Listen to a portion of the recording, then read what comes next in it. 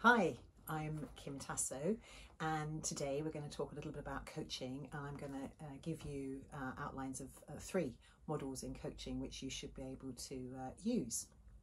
You'll see that I'm wearing a baseball cap, and that's because most people associate coaching with sports coaching, although actually today it's because I'm having a lockdown bad hair day, so excuses for that.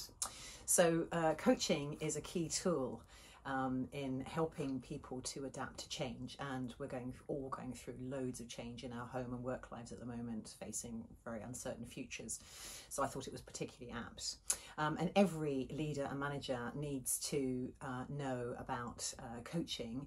It's a core skill set, whether you're working in training or development or delegation or motivation or change management. But I thought I'd start with a little story about my journey with coaching and where it started. Many years ago, I was working as a consultant, combining my management and my psychology backgrounds, and I was helping to negotiate a collaborative arrangement between what was then a leading psychology practice and one of the leading coaching organisations. And I was really interested in what I learned about coaching through that. And I asked at the time the guy who was the founder of that coaching company, which is now OCM, the late Eric Parslow, if I might do the course. Now, Eric had experienced coaching first as a dad, coaching his sons in rugby, and then he'd gone on to create one of the first multimedia e-learning businesses called the Epic Group, and I think that was the first one to have an IPO. He was also a member of the European Mentoring and Coaching Council, and he'd written lots of books on coaching. And to my great surprise and delight, he said that if I did the course, he would be my personal supervisor. So that 2001 course, learning with Eric's guidance and taking a team of board members through their transitions, was a really transformational moment for me. Anyway, more recently, I've been talking to lots of lawyers and human resources and learning and development people in law firms in the UK in my preparations and research for a book on essential soft skills for lawyers, which will be published shortly by Globe Law and Business. And it was interesting how often the idea of coaching came up during those interviews, so particularly relevant today. So let's start off with what is coaching. And I thought I would, to make sure I get it absolutely right, read Eric's original definition. I'm going to read it slowly because it's really important what the elements are. He said, coaching is a process that helps and supports people manage their own learning in order to maximize their potential, develop their skills, improve their performance, and become the person they want to be. That's a fabulous definition. What we know from that is coaching is a process. It's a structure, how we go through things. It's quite different from mentoring, and mentoring is usually someone who's older and wiser imparting their knowledge to somebody, whereas coaching is a process, and it helps through skilled questioning the person who's being coached to explore their reality and to find their own options and their own solutions.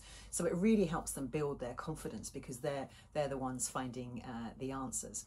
Now, to be a great coach, you need lots of empathy because you've got to see things from the perspective of the person that you're coaching, and there's lots of other skills needed, like, you know, creating solutions and problem solving and managing performance and teaching and guiding and offering perspective and challenging and providing feedback.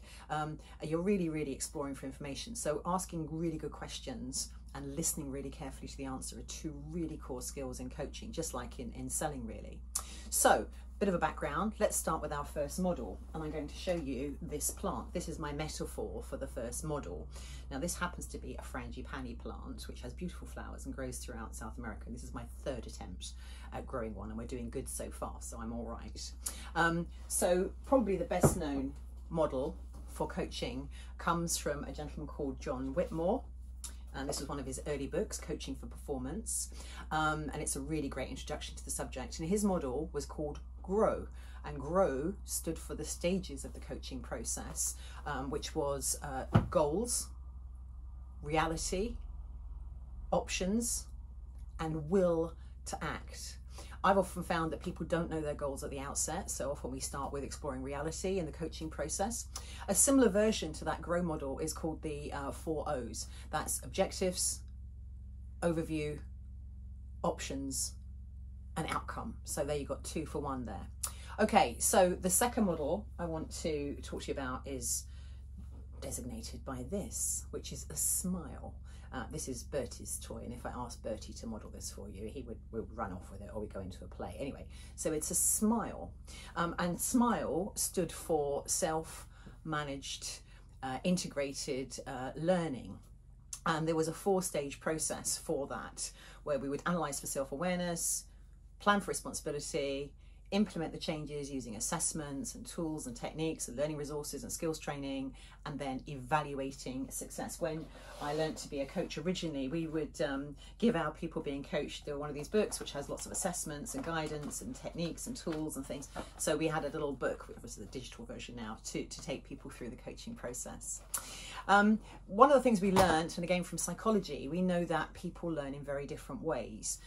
Again, we can't just impose our preferences. So there's some material on learning styles on the website if you'd like to learn more about that.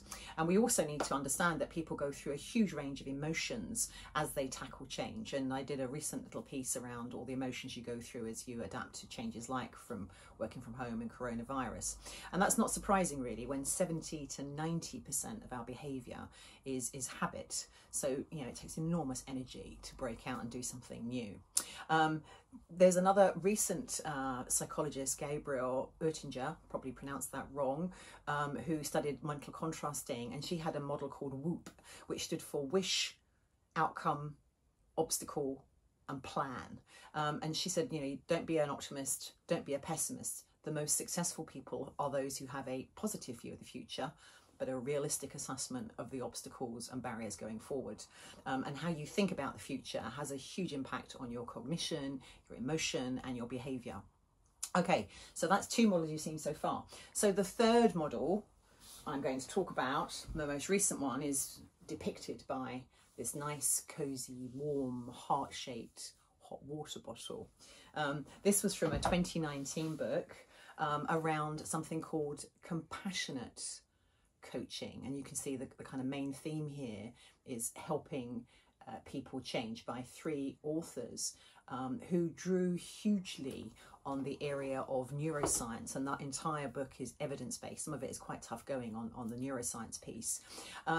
They define coaching, and I'm going to give them the benefit of me reading exactly what they said, because you can then remember what Eric's definition was. They all define coaching as a facilitative or helping relationship with the purpose of achieving some type of change, learning, or a new level of individual or organisational performance. So a lot of similarities with that original definition. They also stress the need to have real positive energy in the coaching environment, to focus on developing people's strengths, not just focusing on correcting their weaknesses. They also found that the desire to change must really outweigh the obligation to change. So the authors define a 5-stage process for their coaching model, and I'm going to just show you those there, and they'll be included in the additional resources. And the first 4 stages are very similar, but the point that they make most importance of is that 5th point around maintaining resonant relationships. And I wanted to just say a word about that. They talk about the need for the coach to have a really high quality connection with the person they're working with. And this reminded me very much of the humanistic approach to psychology and counselling. And that says to be a really good helper, you have to do 3 things. One, first of all, you have to have really good empathy with the person you're working with. Secondly, you have to be really congruent. You have to be really honest in what you're feeling and how you're reacting and what you're receiving and how you're working with that person. So that's real honesty there.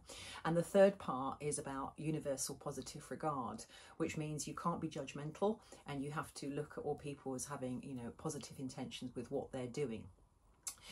Humanistic psychologists also believe that everyone has a drive to self-actualize. In fact, the humanists use this idea of a plant. They say human beings are like plants. They are all kind of programmed to grow and flourish with the right conditions, sunlight, water, warmth. But some people get stuck.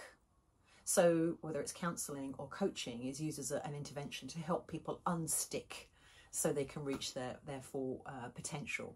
So I've given you 3 quick models. Of course, there's much more to coaching than those 3 models and all those skills. And again, back in, I think 2017, I reviewed this book, Key Coaching Models, which covers over 70 different tools and techniques that you can use as a coach. So have a look at that.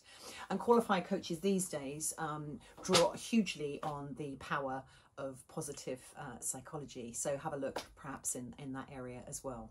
So thanks for watching. Sorry it was so fast and furious as we sped through all that material. And I really hope to connect with you soon. Thank you.